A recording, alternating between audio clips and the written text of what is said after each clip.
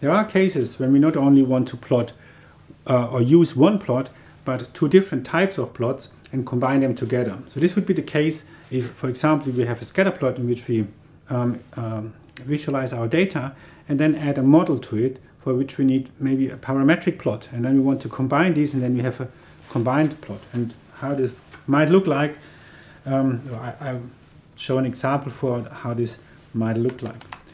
So I prepared some data here which look like this, or in table form look like this. So you can see there are two columns of data, and we can plot these against each other. So this is magnesium, this is silicon, so we can plot magnesium versus silicon here. This is what I'm doing now, making a list plot of these two, which looks like this.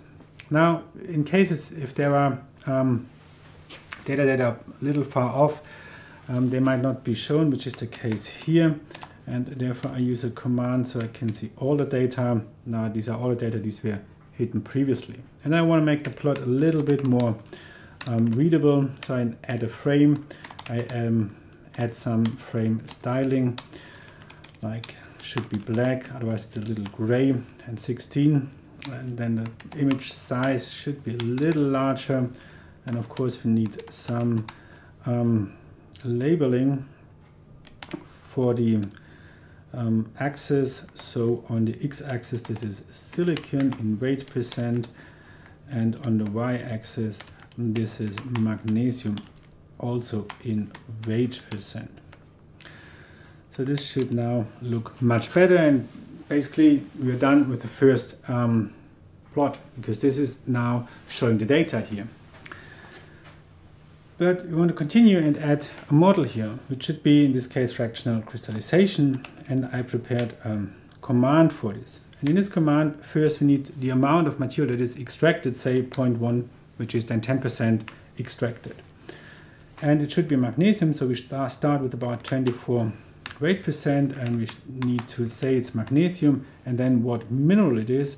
And this is why I have this prepared this here, because so I don't make a mistake with the spelling, because otherwise it won't work. So I copy this in here. So forsterite is the one you want to extract, and if I execute it, it calculates it. So this will be the remaining magnesium in the melt after 10% forsterite is extracted. And of course then I can easily plot this. If this here is a parameter f, for example, the amount of extracted forsterite, and this should be from 0 to 1.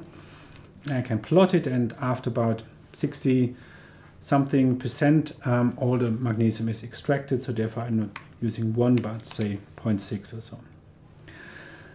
Then I want to do the same for silicon. So I make a list here of two of these functions or commands. And in the second, I put in silicon, and silicon should start at about 21%.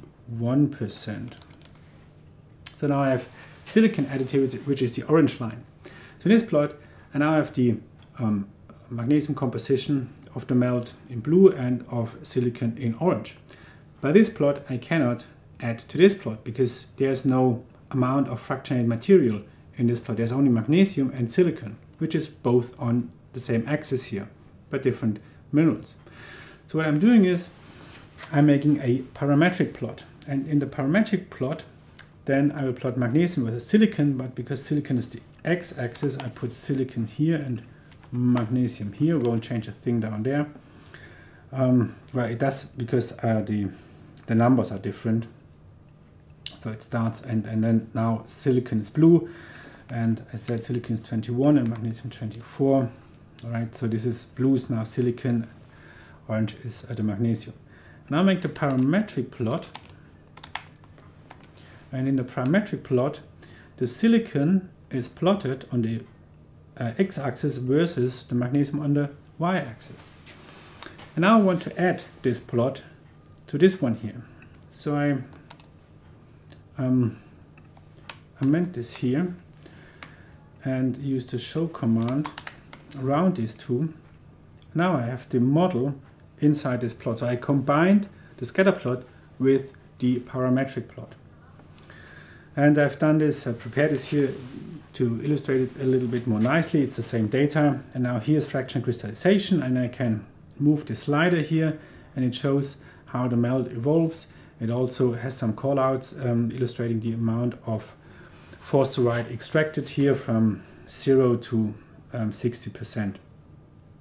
I can then make the same for end-set height and see this is going to a different direction. I can of course again move the slider to see this a little bit better, or albite, spinel, or I could add any other mineral. And this is how I want to combine different kinds of plots like scatter and parametric plot to have a model and the data within the same plot, and you can do this with other plots as well, of course. So this is one example what it means to combine plots.